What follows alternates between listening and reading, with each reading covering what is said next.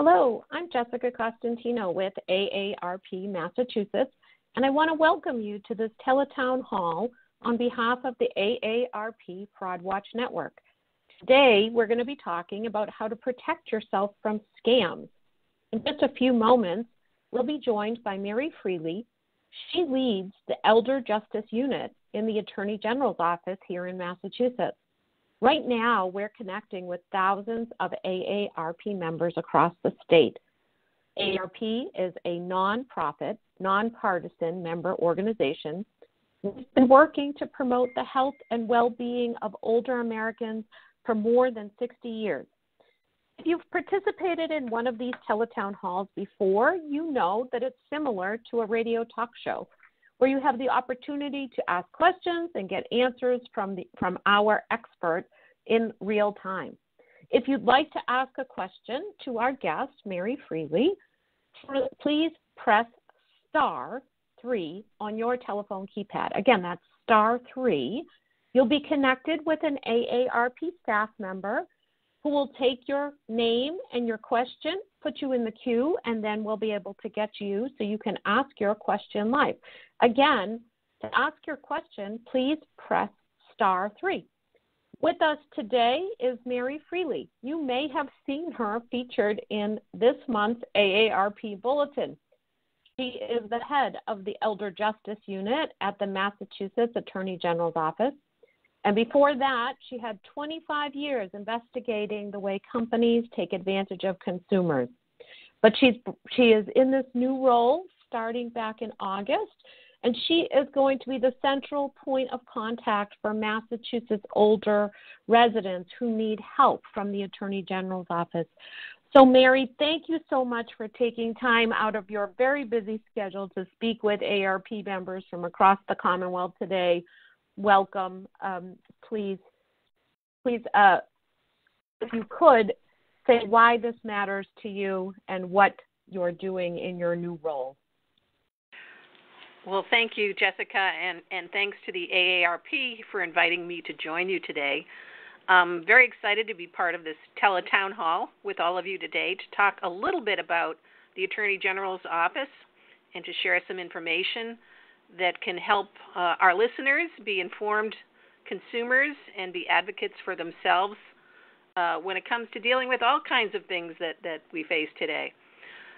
So why is this important to me? Well, here at the Attorney General's office, each week, unfortunately, our office hears from individuals who have been the targets of scams or attempts to steal personal information.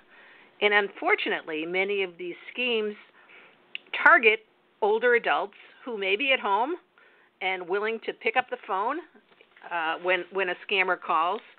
And so it's important to remember that there are things that we all can do to try to prevent and avoid becoming a victim to these sophisticated criminals who want to separate you from your money. I want you to know that we have both a consumer and an elder hotline operating weekdays at the Office of the Attorney General to assist callers in addressing a wide range of questions and concerns. These hotlines may be your initial point of contact with our office if you have a problem you're trying to resolve. And as Jessica, you mentioned, Attorney General Campbell created the Elder Justice Unit to more or less be a central point of contact for the work that goes on across the office to assist older adults in the Commonwealth. Great. We really appreciate your efforts on this. The AARP Fraud Watch Network is a free resource for everyone. And what we know is that research shows that if you know about a specific scam, you're about 80% less likely to engage with it. And if you do, you're 40% less likely to lose money once you have this information, because we know it's sharing that sensitive information that many times scammers really push people to do. So again, if you are just joining us, you are on an AARP Tele Town Hall with Mary Freeley of the Attorney General's office here in the Commonwealth of Massachusetts. We're talking about scams today and what you can do to protect yourself. If you have a question for Mary, or if you have a comment or something you'd like to share, please press *3 on your telephone keypad. You will be connected with an AARP staff person who will take your question and note your name. We'll get you in the queue, and then we're going to have you ask your questions.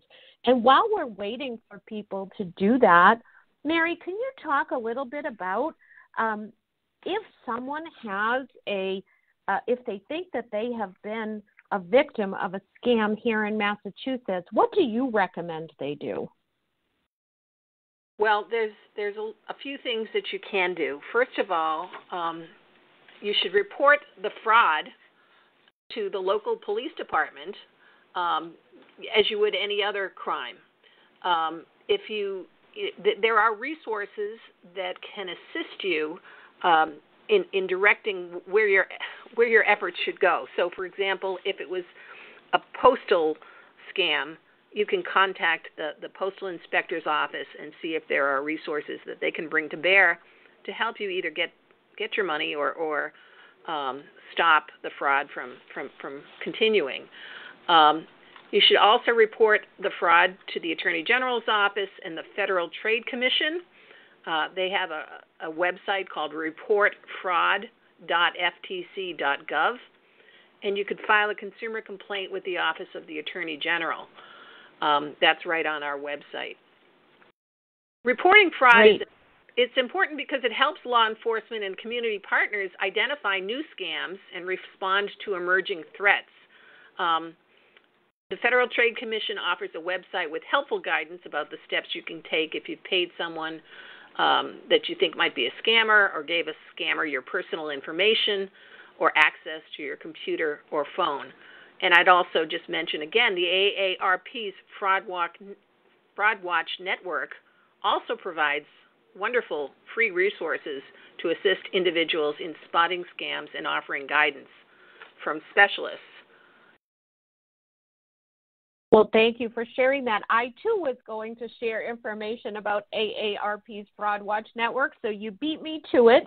But if people are trying to find that resource, you can go to aarp.org/fraudwatchnetwork. And what do they do at the Fraud Watch Network in particular? It helps you to stay informed. They can provide some support, and they also have the fraud prevention resources that I think are very helpful for people. That not only are you able to arm yourself with information if you have been a victim, but hopefully to do it in advance to prevent becoming a victim of a scam or fraud. Now, Ted, I see that we have a lot of people in the queue, and I'm wondering if we could get right to taking some of these questions that callers have for Mary. Who's up first? Hey, Jess, let's go to Howard. He's in East Hampton. Good morning, Howard. Good morning, Howard. What is your question for Ms. Freeley? Yes, I was just curious about what our government's doing for all the fraud that's coming through the phones these days. I mean, just this morning I must have gotten at least 7 of them. Okay, you know they're scams. I'm an ex-police officer, by the way, and I've taken a lot of these calls when I was there. Fortunately, I do know a scam when it's being shown. A lot of these people that I used to get in there are elderly people that are getting scammed by phone calls. What can we do about this? Well, Howard, thank you for your question, and thank you for being alert to this. Mary, do you have some suggestions for what people can do if they're getting scam calls? I know that a lot of times now on your phone caller ID, it will say scam alert. Exactly. I guess I would suggest that if you are getting a phone call particularly from a number that you don't recognize, let it go to your voicemail. Don't pick it up. Unfortunately, even with efforts to control robocalls and other scam types of calls, there is there is a lot that gets through. Our government has tried to address robocalls, and there are federal laws on the books that try to address these issues. But it's very simple for someone to spoof a phone number and pretend to be your credit card or your bank or a police department. And unfortunately, that's how a lot of these calls come through. So best to recognize, prevention is the big key here. Best to recognize what you can do to protect yourself. Hang up the phone if you think you're being, if it's a scam. Call someone back at a number that you know to be true. If your credit card company is purporting to ask you for information out of the blue, tell them you'll call them back, and then call back a number that you know is accurate, the number on the back of your credit card or your bank's, advertised telephone number, that type of thing.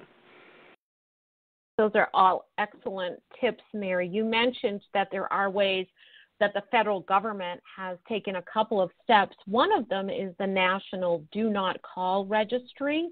So people can go and register their phone number with donotcall.gov. And what you can do is be put on a list where hopefully that will eliminate some of the calls coming into you. But as you mentioned, these scammers are very good at figuring out how to get around all of the systems. Just when we think that we've got something in place to help us, the technology maybe, the technological advances, the scams keep coming. So really important to not be taken in by that urgency or someone saying, you must give me your credit card information or give your personal information. Really protecting that as an individual is critical. And also the same goes for, while Howard asked about the phone piece, I think we're hearing that people are also having this happen with email and with texts. So the same principles apply. Do not click on things that you cannot verify are links that you want to be directed to, and don't answer those texts if you really don't know who they are. Those are two things that we are hearing a lot of. Again, I want to remind callers, this is an AARP Tele Town Hall with Mary Freeley of the Massachusetts Attorney General's Office. We're talking about frauds and scams. If you have a question or a comment and you'd like to make that live, please press *3 on your telephone keypad. You'll be connected with an AARP staff member who will take your question and your comment, and they'll put you in the queue. And I want to get right to the next person. We know that scams and frauds are affecting people in Massachusetts, and we have callers from across the Commonwealth. Ted, who's our next caller with a question for Ms. Freeley? Why don't we go to Pete? Pete's calling us from Marshfield. Morning. Morning. Good morning, Pete. What is your question or comment? Yeah, I want to find out how you can tell if the person is really what they say they are and who they say they are. Actually, I've been around this for some time myself, and I can pick off a lot of people, but sometimes you just don't know. And so what's the best way to make them give up information that's real? And if they say they're going to give you a copy of some documentation, these people know how to make official-looking documents as well. So how do you protect yourself from that? Well, so many good questions there, Pete. Mary, do you have some tips for all of our listeners on this? Yes. Thank you for the question, Pete. Again, if you're not expecting a call from your bank or another financial, these are usually people who say you've won some kind of sweepstakes. Now, people, you might say, just because they say that means automatically they're a scammer, but that's not necessarily true. Okay, it could be the live situation. So, I mean, don't assume because it's a particular subject matter that it's automatically a scammer or it's not a scammer. I mean, you have to have other ways. Okay, so go ahead. Okay, well, I would say offers of a prize or a gift that promises a large payout. If you as a winner just send money to pay the taxes or the fees, I think that is a red flag for a scam. I would avoid that at all costs. Also, things like Bitcoin, offers of investments that you don't understand. We know there are scams out there involving those types of investment. So if someone asks you to go to the local gas station, which has a Bitcoin ATM, where you can just, transfer your cash into Bitcoin, avoid that. Don't do that. Operate through only legitimate resources. And that would be, people that aren't directing you to go to the local ATM at the gas station. I don't know what to say other than, the telephone companies have put in alerts for this is a potential scam. I believe those. 99% they are, or they're a telemarketing firm that you didn't sign up for. You can contact companies that are in existence yourself, and you can always try to check things like Fraud Watch Network lists of types of scams if you're contacted for an investment or a prize winning, to see if it is even if you think it's a legitimate offer, it may not actually be. Mary, I think you've hit on a couple of really important pieces to this discussion. Most of the time, the old adage that if it seems too good to be true, it probably is, I think still holds. And people need to be on guard. Scammers are trying every which way to get your information and your personal sensitive identifying information and your money. So they are often looking for cash payments. You mentioned about gift cards. Sometimes we know that they are trying to get money transfers or asking for cryptocurrency. We've heard that one. And also the money transfer apps, the peer-to-peer type of Venmo, Cash App type of thing. We've heard people being victimized there as well. If we are getting these calls, beyond reporting them to the Attorney General's office and maybe checking with the AARP Fraud Watch Network, which we have a free helpline there, 1-877-908-3360. What other things should people be on guard for? What are the telltale signs that scammers are trying to use to persuade people to give up their sensitive information and money? Well, I would say that if you get an unsolicited call from an official sounding government agency that asks for things like your Social Security or tax identification number, that's most likely a scam. The government is not going to call you asking for this information. They have that information. So if someone's calling you looking for that, please don't respond. You also could, if you get a request, we've heard a lot about the grandchild scams and the grandparent scam. You get a request to wire money immediately because a grandchild or another family member is in jeopardy. That is usually a scam, and you're usually caught up in the moment out of concern with a grandchild or family member, and many people get caught up with that sense of urgency. What I would suggest is take a moment, try to reach your grandchild, 99% certain that they'll be fine, and that this scam, preys upon someone's good wishes and good feelings for their family member. Other sort of red flags if you get a request? Jessica, you mentioned a request to use a gift card to pay a debt or to pay something that's owed. Legitimate businesses or government agencies do not operate by asking you to pay to go out and purchase gift cards and give, the information on the back of the gift card. Those things are very hard to trace, and once the money is gone, it's usually very difficult or impossible to recover.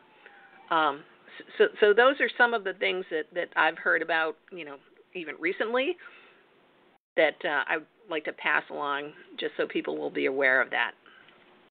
Thank you.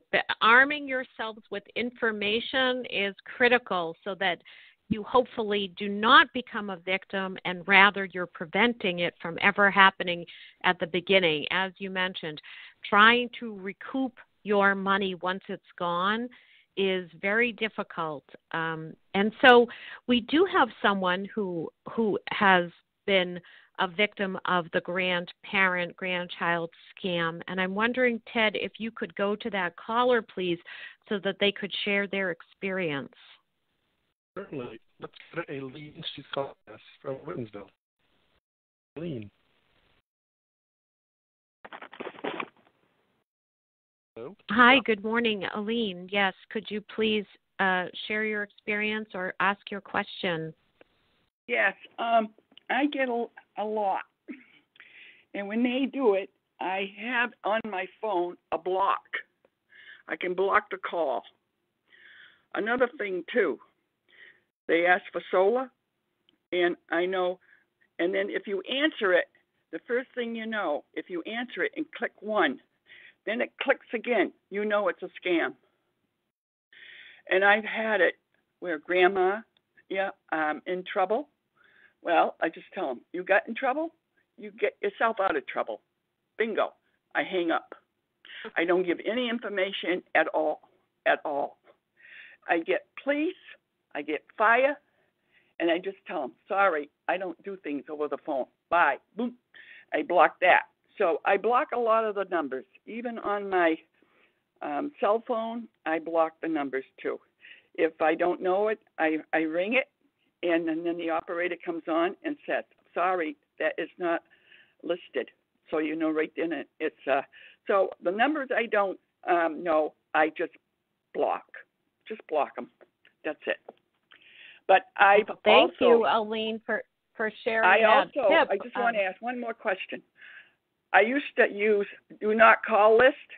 It works, but it doesn't work at all. Government's got to work a little harder. Tell them have to work a little harder. Okay? Okay.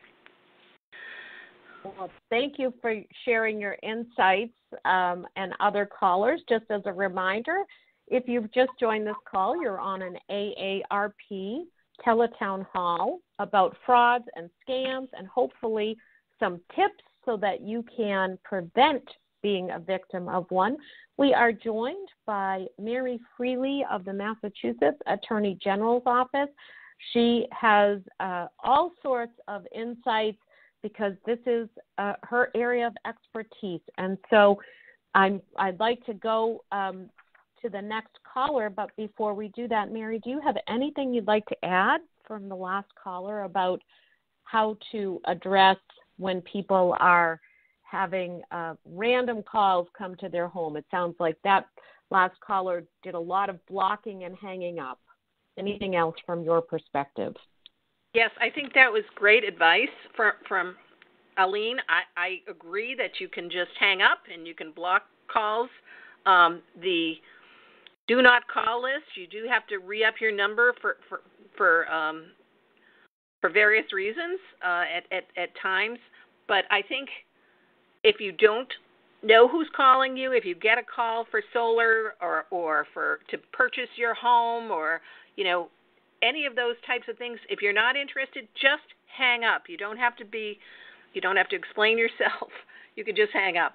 Also, Arlene mentioned, getting calls or requests for solicitation from charities or other organizations. If you receive a request to give to a charity, first of all, don't pay in cash. Don't pay anyone that says, okay, we'll come and pick up, your $20. and never feel pressured to giving on the spot. So if you're not familiar with the charity, you can request additional information. You can look up the charity online at the Attorney General's Office of Public Charities website, or other websites like the Charity Navigator or GuideStar. You also can ask the fundraiser how much of your donation will actually go to the charity. We issue a report every year, and unfortunately, a lot of times, it's a very small percentage of your donation. So I would just mention those couple of things, and thank you, Aline, for that information. Thank you, Mary. I think what you've hit on here is listening to those messages with intent, not reacting with an emotional response, and making sure that you're pausing to think through, is this something that you want to give money to before you press a response right away or click a link, or don't send that unless you really want to send your money to that particular organization or charity. We have another person in the queue with a good question, I'm certain. Ed, who shall we go to next? Why don't we go with David, who's calling us from Lexington about a computer issue. All righty, let's hear from David of Lexington. David, what is your comment or question? Hi, yes. Well, I was scammed several months ago when I was on my laptop. I understood that no matter what happens, I shouldn't give anybody any information. So this was a totally different type of scam. It popped. I got a warning that supposedly from Microsoft that I was doing some web searching, and I had hit a contaminated site or something like that, and they said don't reboot your computer. Call this number. It was an 800 number, and from then on in, it all seemed so really on the up and up. I used to work in software, so I was trying to be cautious, but these guys were pretty good. And I talked with a guy at Microsoft. The only information that he asked, he said, well, we want to see if maybe you had some financial somebody's maybe trying to get some financial information, so we'll check your finances. So he said, what's a phone a number of your bank? That was the only information I gave them. To make a long story short, I called the bank, but I didn't call the bank. They said, I'll put you on a secure line. We'll call the bank. And I wasn't talking to somebody at the bank. I was actually talking to another scammer. And in the end, I took cash out of my account, and I did go to one of those Bitcoin machines. And the reason what they had said is, don't tell the teller or the manager, because they, in fact, could be the ones who have this withdrawal. It's like a $21,000 pending withdrawal that we were trying to change. So they were going to. I was to go to a place where there was going to be a temporary account, and that temporary account was through the Bitcoin. So I put the money in there, and then the rest is history. I eventually started thinking about it that night, and realized that I probably was scammed, and I called the bank, the other bank that we have money in, and they confirmed that. So my question is, when you get these warnings on your computer, or I guess you could say could be your cell phone too, what do you do? How do you know it's legit? What's the step? What steps do you take? David, first of all, I'm so sorry to hear about your experience, and I think that you have identified a few pieces here. I'm hoping Mary can address a couple of them, and I might have a couple additional tips for folks. So, Mary, why don't you start first? Yes, David, I'm sorry that happened to you, and it's not something that I haven't heard about previously. The first thing I would say is imposter scams are prevalent. Imposter scams meaning someone calls you pretending to be, or uses your computer to communicate with you, pretending to be, your police department, Microsoft, the IRS, Social Security. Government agencies are not going to contact you, and Microsoft generally will not contact you. So the first thing that I would do is try to get away from that person and call up Microsoft yourself at a number that you find, or go to a computer tech store that's a legitimate business that can help you get to the bottom of why you're getting a pop-up on your computer purporting to be a scam. They control the phone numbers. They can direct you to their colleague in the other room. The scammers are very sophisticated, and they do know what to say. The second thing I would say is Bitcoin is, I don't understand Bitcoin. I would not get involved in a transaction that I didn't know how the mechanisms worked. They're incredibly difficult to trace or to recover. So if you don't understand it, I would try to avoid it. I would have to say that, looking back, it seemed, and people would talk to me, you went to a gas station where there was a Bitcoin and you put in, thousands of dollars into the machine, but the way they cashed the way it was that there was some corruption at the bank, and they had to create a temporary account that the bank would not know about, or the people at the bank would not know about, and that was my thinking.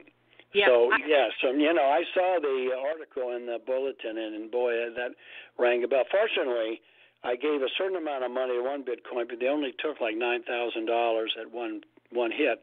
I went to another one, and I did get seemed to be more modern. I got an error saying, we think you're scammed, but I kept trying to put it in, saying, no, I'm not scammed. I'm putting this in. Fortunately, they didn't allow it in, so that was positive. But that's the Bitcoin. The scammers know exactly what to say, and again, they try to catch you up in a sense of urgency, so that you're not able to pause and think, and they create a sense that if you don't do it now, your money's going to be gone. But in fact, if you go through with the transaction, your money will be gone. The other thing that is important to take note of is when they said don't tell the teller or the manager if you're going to somewhere. They're actually the ones that can help you, and they're the ones that can potentially stop a fraudulent transaction. So that the desire to keep things secret, even with the grandparent scam, don't tell, they try to get you to not tell the parent of the child if you're the grandparent. They want to keep you in their little bubble, and that form of secrecy is what ultimately allows them to be successful. So if you think you might be scammed, try to hang up or get off the line and try to talk to a trusted advisor, talk to one of your children, or talk to your neighbor who might have gone through a similar situation before you act. That's some of the advice that I would give. Now, the hardest part excellent is tips. It's so emotional. Yes. That you're caught up in it, and it's hard to emotionally get out and call somebody else. It's a trap, essentially. Absolutely. David, you are right on there. They are trying to get you in an emotional state. It actually has a term. It's called under the ether. They are trying to get you to a place where you are responding with emotions rather than thinking through, should I be doing this? One catchy little thing that has stuck in my mind is skip the click. If you get an email or a text and someone says you have to click on this so that you can get to your next, your next thing, skip that. Don't do that. Check with the legitimate business, as Mary recommended. And then here's one that I think is probably helpful, and maybe people do this, but really making sure that you are up to date and set your protections on your devices. So making sure that you have all of your protections through your computer or a VPN. If you're using a public Wi-Fi, that you're doing it in the safest way, really making sure that you have the most security of all your systems so that people can't get through at the front end. Again, prevention is what we're hoping is what results. So many callers in the queue. Let's go to another one. Who do we have next, Ted? Let's go to David. He's calling us from Somerville. Hello, David.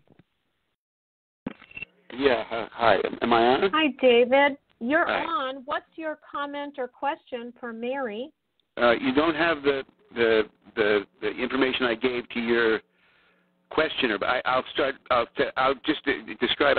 I was contacted by someone saying, with a sort of foreign accent, saying he was calling from Publishers Clearinghouse and that I had won $18.1 million plus $7,000 a week for life plus a Mercedes car, that they were going to deliver all this within a few hours if I was home, and I should be home, but that I needed to purchase a $500 gift card from a local pharmacy. Mm-hmm. I said, why do I need to do this if you're giving me all this money? Can't you just deduct the $500 from the first $7,000 payment? He said, no, we can't do that. At which point I became even more suspicious, and having been scammed a number of years earlier with a similar an analogous gift card scheme, I hung up, and they called me back, and I didn't answer, and that was it. I'm assuming that this was, in fact, a scam and that I hadn't won $18.1 million and so forth. Because, at any rate, my question is, if I had purchased the gift card, can you explain what they would have done with that information that would have allowed them to scam me for more? Sure. David, first of all, I want to commend you for recognizing that was most likely a scam. It's very unlikely that you would have won $18.1 million plus a new car and all of these things. It's a frequent scam that we hear, that people are told, oh, you've won this prize. If only you'll pay these fees and these charges. You have to pay taxes, or you have to pay the delivery fee, or you have to pay something else. If you legitimately won a prize, you're not going to have to pay up front for that charge. The way that the scammers get you to scam you is by, when you go and you buy the $500 gift card from, wherever it may be, whether it's the Apple Store or the local CVS, you then call the scammers back, or they call you back most likely, and they ask you to recite the numbers that are on the back of that card. And once you recite those numbers, it's as if you had turned over the $500 in cash, because they can immediately go online, make a purchase using that gift card and its information, and then that gift card becomes, used up. So I didn't lose the $500. And you've already paid cash for the gift card, or put it on your credit card, to purchase that gift card. I guess you have to pay cash. So that's the way it's done. I have to pay cash. I can't do it with a credit card. That's right. Uh-huh. Okay. So would the damage have been limited to the $500, or would it have been worse? Well, if you didn't give them any other financial information, that should be the extent of it. Sometimes the scammers are looking for financial information, your usernames, your password, account numbers, or particularly one that I was almost caught up in was a texted security code they want you. I was on the phone. We thought we were on the phone with a credit card company because that's what it said on the line, and they were talking about a fraudulent activity, and again caught up with the urgency of it, and they were asking for the number that they had just texted, and in fact it was a number from the bank that if I gave it to them, they would have had access to the credit card. I think, as I recall, what they said was, after I purchased the gift card, they said, and we'll need to deposit the money into your bank account. So you have to give us your bank account number. Yeah. That's my memory. It's a vague memory because it's an unpleasant experience, but I think that's what they did. Right. And then they began to manipulate. They actually zeroed out my savings, I don't know whether it was a savings or checking account, and I said, well, you can't, you have to pay us this amount, and I said, well, I don't want to do that. And then they zeroed out my savings account, which was, like $2,000 or something like that at that point. And I said, well, you have to give it back, and I never got it back, and I eventually hung up. I went to the police. The police said, if that happens, just hang up. Exactly. If they get into your bank account, just hang up. But I was so, I did not it didn't go any further than I just said, it's too good to be true. I'm sorry. Goodbye. Have a good day and leave me alone, kind of thing. David, you have. Yeah, sorry, go ahead. Thank you, David, for sharing that. You've pointed out a couple of key features. One, gift cards are not a legitimate form of payment for things, and your approach to not do that and not give out your personal information and just hang up and not click on other additional links is excellent. So that's great. I want to remind people that you are on an AARP Tele Town Hall with Mary Freeley of the Elder Justice Unit at the Massachusetts Attorney General's Office. We're talking about frauds and scams and how people can protect themselves, what they can do if they are a victim, and most importantly, how to prevent that from ever happening. If you have a question or a comment and would like to get in the queue, press *3 on your telephone keypad and you'll be placed in. We have a lot of people in the queue, so I'd like to go right to the next person. Ted, who do we have next? Let's go to Rita. Rita's calling us from Everett. Hello, Rita. Hi, how are you? Hello? Excellent, Rita. What is your question? Well, I've been scammed by contractors. They came, they did a great job on my roof.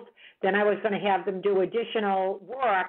I had checked to find out if they were licensed and insured on their website. Come to find out, in the middle of the second job, the city came and shut them down, and they left with my money. I went to the police department. I did the Better Business Bureau, the Attorney General's office, and I haven't got any money back. Is there any hope for me to get any relief from this? Well, Mary, do you have some suggestions? We haven't heard about, on this call yet, the contractor scams, but we know they're out there. What are your recommendations for Rita? Sure. I'm not sure exactly how they were shut down midway through the process and whether that involved the involvement of the Consumer Affairs and Business Regulation. No, I did not call Consumer Affairs till they were gone. The city shut them down because they did not get the permits that they told me that they got. Well, I mean, I would just encourage people to know, again, the licensure of your home improvement contractor is very important. They're required to be licensed in Massachusetts. The agency that I was mentioning a moment ago, Consumer Affairs and Business Regulations, they actually license contractors, and they have a registry of consumer complaints, and you can also contact them to see if your contractor has complaints against them.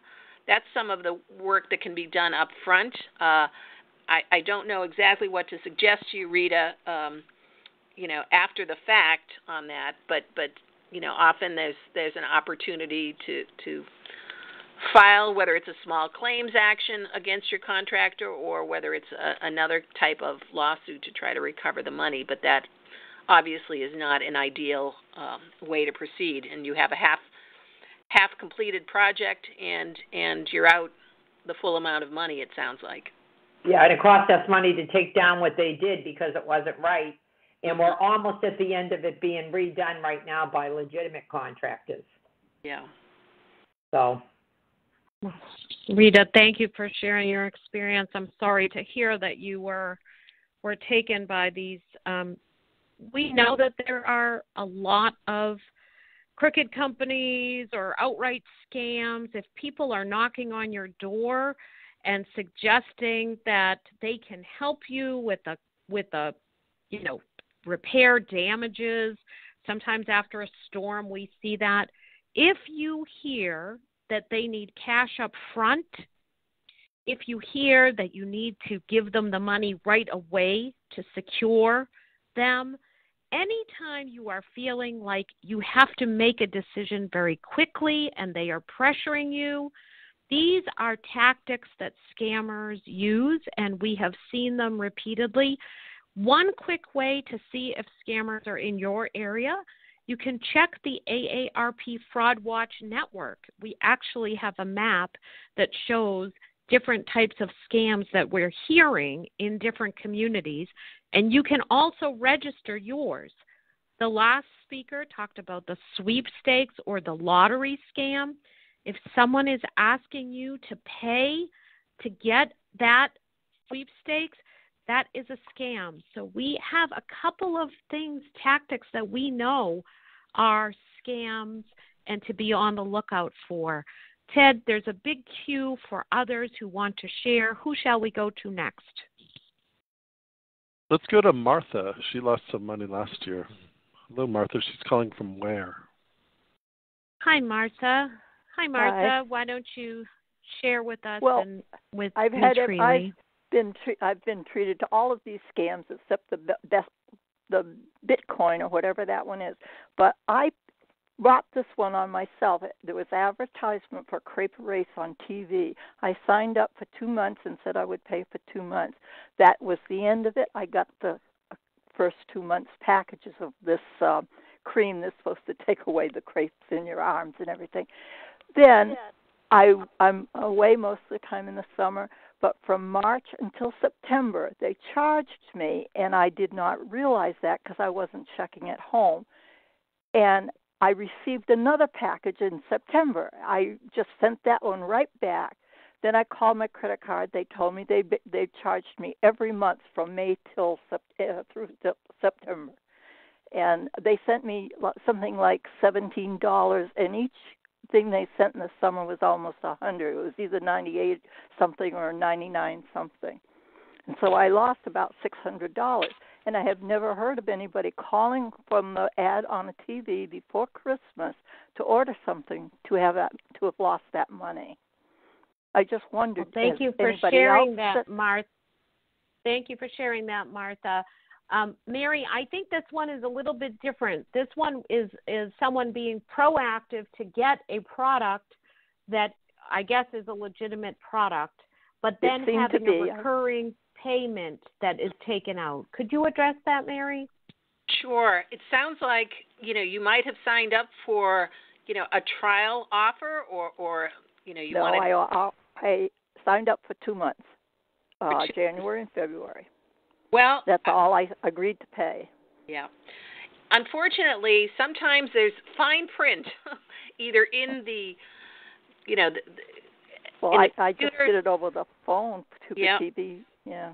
But with the first, solicitation, they might have asked, an odd question that they take as you consenting to a recurring order. I think what's important is you should always, try to check your statements to make sure you don't have any recurring payments, even if they're, a small charge, $1.50 or $1.49. If you don't know what it's for, you need to call the bank and find out what that charge is for so that you can stop it. I had a charge on a bank statement for many months that resulted from me searching on the web for a phone number, and that phone number signed me up for the recurring service of being able to access their phone records. I only wanted one phone number, and it ended up costing quite a bit of money. So I would just suggest trial offers often convert, or an offer for a free service often converts to a charge on your credit card. So you need to look at those very carefully. I will say that there have been efforts by the Federal Trade Commission and others to make it easier to cancel subscription services like, a recurring purchase every month. So if you wanted to file a consumer complaint with our office, we'd be happy to take a look at that. And Martha, maybe we can get some of your funds back for the product. Thank you, Mary. Thanks for those tips. Ted, we are getting close to the top of the hour. Can you put someone else in the queue to get maybe one more question or two in before we have to end?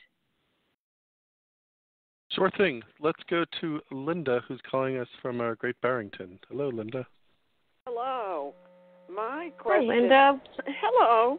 I have seen on TV a website, findmassmoney.gov.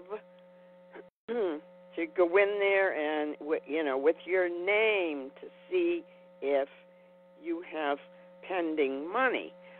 Is that because it's advertised on TV? Is that a scam? Well, thank you for that question, Linda. Mary?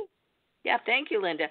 That is actually a legitimate offering of the Treasury, the Treasurer's Office in Massachusetts.